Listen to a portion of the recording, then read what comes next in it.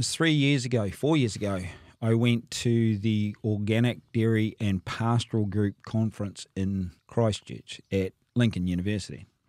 And there were some really good speakers there about nitrates in the water and colorectal cancer, the effect of, over 2 or 3 parts per million that was starting to affect it. It's not safe to get in a lot of the water around Canterbury because the bugs, the E. coli, they're with them, they can't treat them.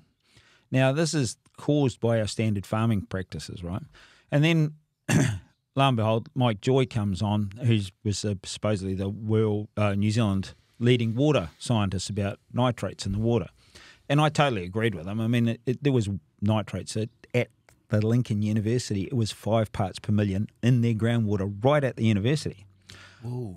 And that is At their own university? At their own university, yeah. The girl, a bit embarrassing. The girl in front of me, she pulled out the paper and I looked over and go, is that true? Yes. Yeah. And she was going, oh, shit. So I talked to the guy. I went up to afterwards and I said, look, we've been doing some interesting work and got some interesting results. Because, you'd have to do this and that. And a university student would have to do this with the lysimeter and all this sort of shit. And again, whatever. So I went back home and I did some more testing on the pond leaving the farm. And I actually did some tests on the river as well, coming from the Waihi gold mine, and checked out some of the other things. Just a really interesting process, what's going on. So what came back was that our nitrates were falling rapidly. They'd start, since we'd cricked onto a few things that we had to do, we'd started at 3.4 parts per million of nitrate leaving the farm in the water.